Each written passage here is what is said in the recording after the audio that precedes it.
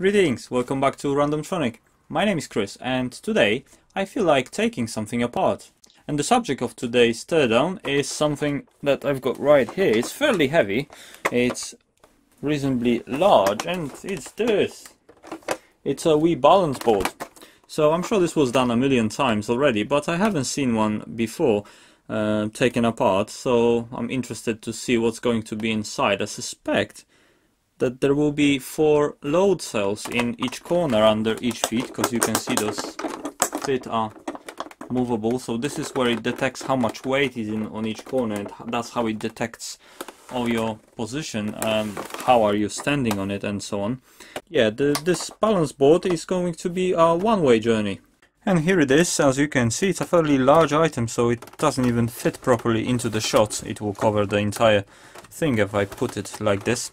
Wii balance board RVL-021, max 150 kilos, 23 stone 8 pounds, not legal for trade. This essentially is just a scale, or four scales that get the data from each to a central computer, some sort of microcontroller, and that sends out the data to Wii, and then based on that it's able to position how are you standing on it, whether you're tilting front, back, left, right, and so on. Here is the battery compartment, and this one has been equipped with a rechargeable battery pack. Normally you just put 4 AA's in here. This is still good, so I guess I can keep that. There's just nickel metal hydride cells in there. First, I think what I'll do is take one of those corners off and see if that reveals anything. And here we go. I've unscrewed the screws.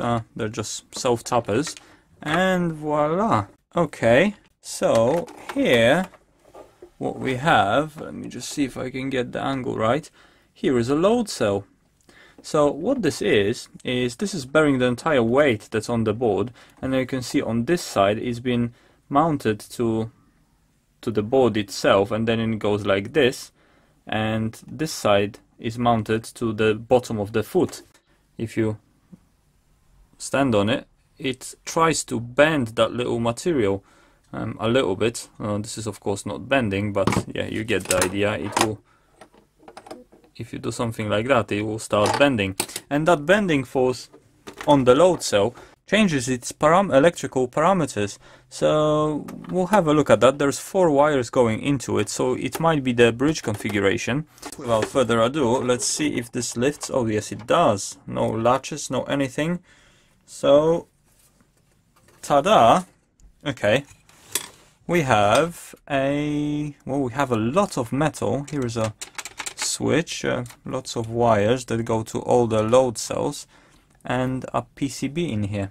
Okay, at first glance, looking at this has been very well engineered. I mean, just look at the amount of steel in this, and this is no thin sheet metal. This is relatively thick. All of it is really thick. The thinner parts are what looks like 2mm steel shaped in a press, and yeah, the thicker ones look like probably 4mm or so. And yeah, really well made. Everywhere where the wires are going through, there is a rubber grommet to prevent the wires from scratching or being cut on it. And every bundle of wires is really nicely heat shrunk every 10 centimeters or so. And what it looks like is color coded, so we've got black, grey, yellow and white. Different color code for different corners, so it's for easy assembly, I guess. We've got a little Bluetooth module and the control board over here, just held with a 1 screw. Here is a switch assembly. That's just a plastic molding with a switch and LED. Now, an interesting thing what I've discovered, the battery holder, which is here, there is 6 wires going to it. So look, there is black, grey, 2 whites, 1 red and 1 blue one. And why would that be? I mean, it's a battery holder, you need 2 wires for the battery. But yes, there is the sync button here, so okay, maybe 1 more to pull something down to ground or to VCC, or maybe give it 2 separate wires for the switch. That's 4 wires. Still, there is 6 wires in here.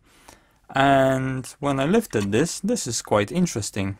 So here, as you can see, we've got a UART interface, UART TX and UART RX. so transmit receive, and that's why there is those two extra wires.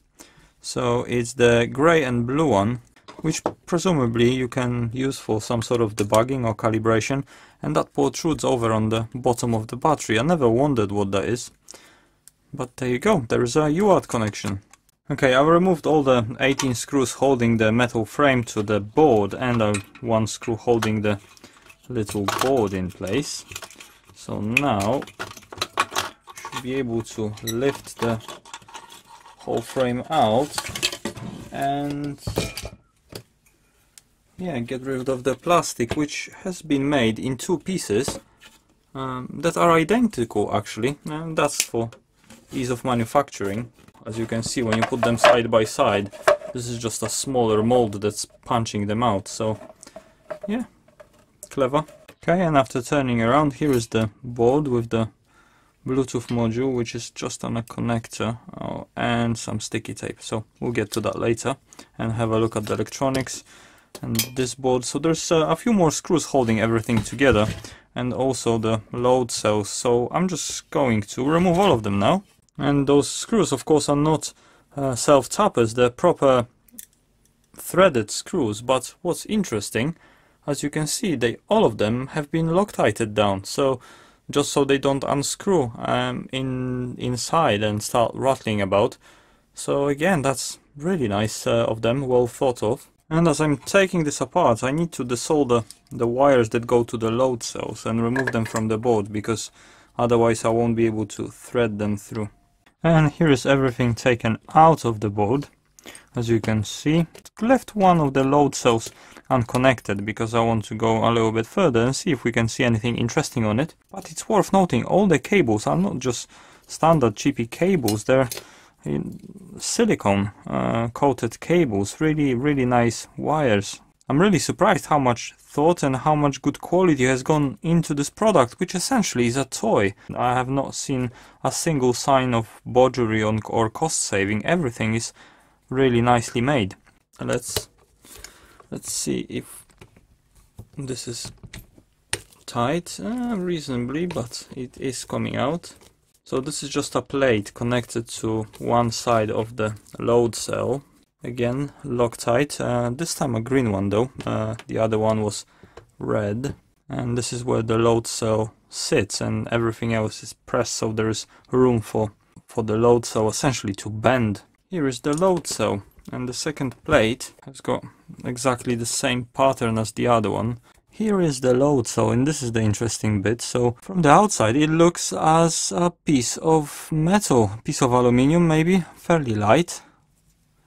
It does weigh a little bit, but it definitely does not feel like steel, and it's got that aluminium sort of look. So yeah, and there is 4 wires going in, and there's a tape wrapped around it. Let's get the tape removed and see what's underneath.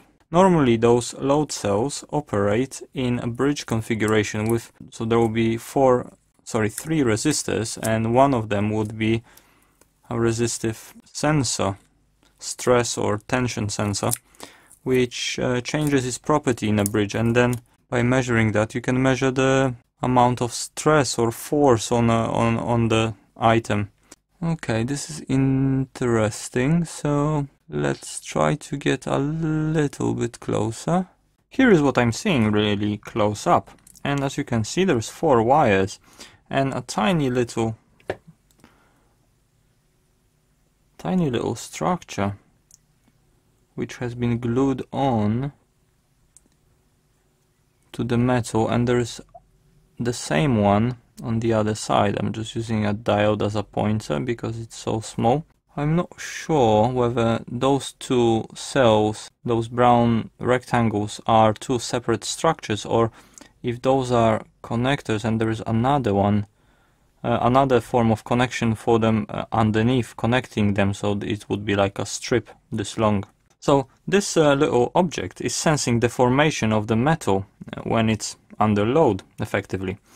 Let's try to measure this up. I'm going to measure now between green and red, and we get precisely 550 ohms. White and red, 734. and blue and red 550 ohms, 549, so close enough. So from red to white was a little bit more, but if I check from green to blue, okay, that's 734 as well. Green to white 551 and 550 to red. Okay, so this is connected, this whole thing is connected in a bridge, like I said before, so let me draw this up.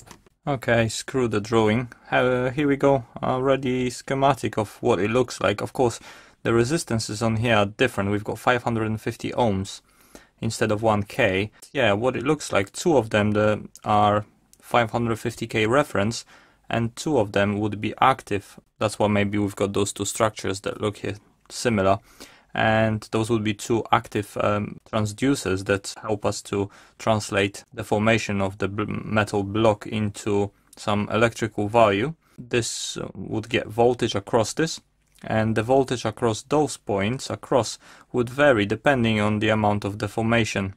Let's get this tested. So here is the setup. I've got this in the vise, just not squeezed very much right now, just so it's in place. I can still wiggle it out, and I've connected power supply across one of the pairs that show the higher resistance. So I don't think it actually matters which one you choose. So I've chose the red and white one, and that was showing about 700 ohms resistance, and the blue and green also shows about 700, but I've chose to apply power to those two, and I've got a multimeter on 200 millivolts on the other one. Let's see how much voltage we get on this. I'm applying 1 volt. There we go, 1.1 volt to be precise.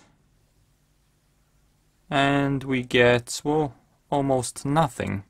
But if we squeeze this, let me just make sure I'm out, we should start seeing the bridge go out of balance.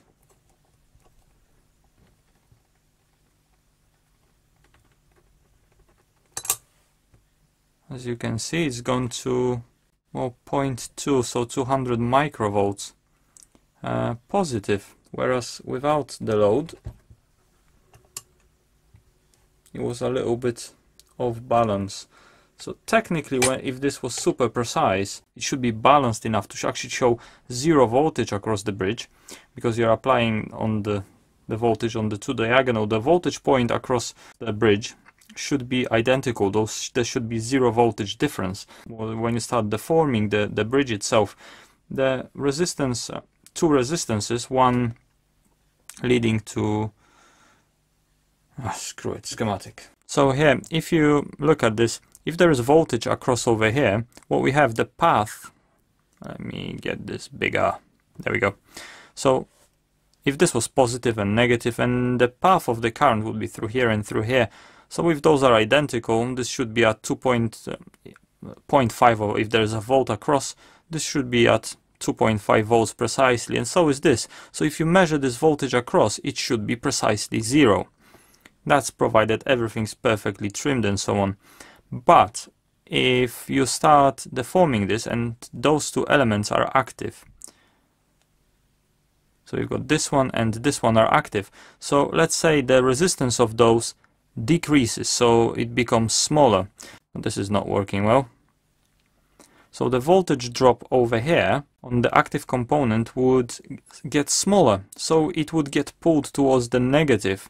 So it wouldn't be 0.5, maybe 0.4 of a volt.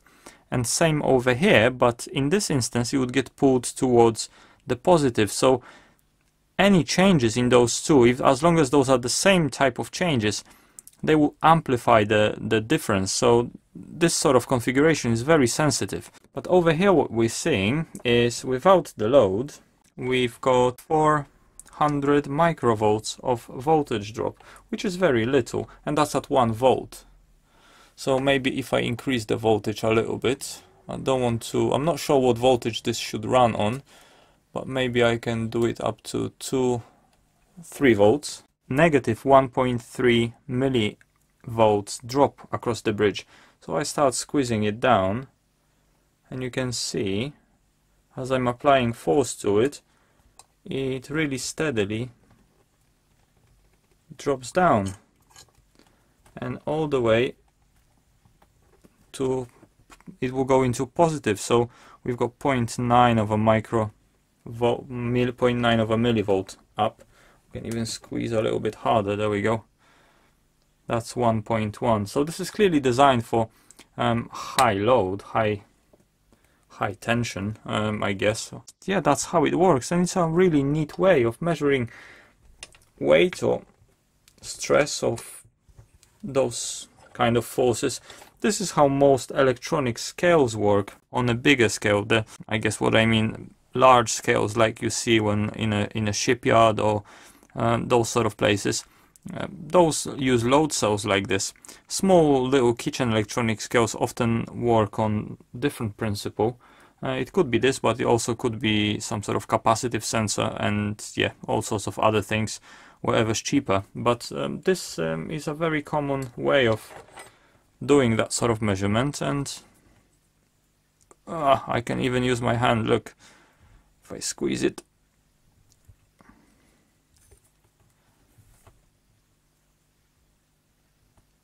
Yeah, works. So that's a load cell, and that's how you can use it.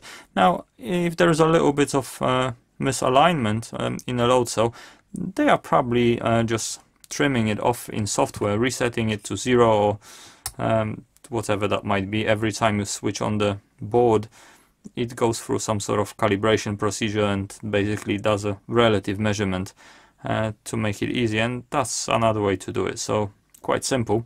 And here is the board overview. So we've got the 4 inputs from the load cells and some passive components, just literally a couple of resistors on each channel, and then those to go to this chip and those to go to this chip. And this chip has got a marking 8A OBAQ, which is an op-amp, and it would make sense that it's an op-amp because you saw what tiny little difference the load cells produce, what tiny little voltage. So that needs to get amplified, and those are CMOS amplifiers, OPA 23333.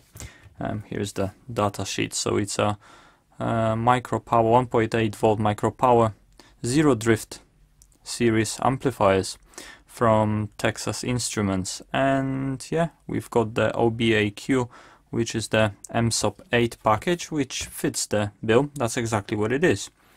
And the next chip over here, and those are no surprise, analog to digital converters, ADS1222, also from TI. Here's a brief look at the datasheet. And the Delta Sigma analog to digital converters, 2 channels. We've got 2 chips like that, 4 channels in total, which makes sense. We've got 4 load cells on the board, so this gets converted into digital signals and go to the main processor chip. Now there is a clear division over here, also on the back, even though there isn't many components. There is a clear division over here, this side to this side, so that's the analog and that's the digital side. So everything on this side is happening analogy, and it goes to digital mode after the A to D converters, and everything else in here is just logic. And the main processor, what have we got, is WBCRVL412847KM, and I'm not able to get any reasonable datasheet on this processor here. It's probably a custom jobby or a program.factory and with just custom markings on it. Thinking about it, there is WBCRVL and the board description is CRVL, which again would dedicate this is a custom description for this board, so no datasheet on this, unfortunately. And the last thing is the little Bluetooth module glued with a double-sided tape, so it's a little bit difficult to remove, but we're not going to see much in there. It's a standard Bluetooth module, J27H007. The other board, the little one, nothing special on here, it's just a piece of PCB, the cheap stuff. paper type resin, and this one is glass fiber, so this is FR4. This is just a cheap job for the battery connector and only the hidden UART ports on here. So there you go. Thank you very much for watching. I think that's it. I'm going to keep it this way. I'm not going to throw away those load cells. I will definitely keep them for something. I'm not sure what, but I know this stuff will come handy. It's yeah, cool stuff. I hope you enjoyed the video. I hope you enjoyed me waffling on about what I see in there. And yeah, please do subscribe for more random electronics related stuff. For this video, that's it. So, as always, take care.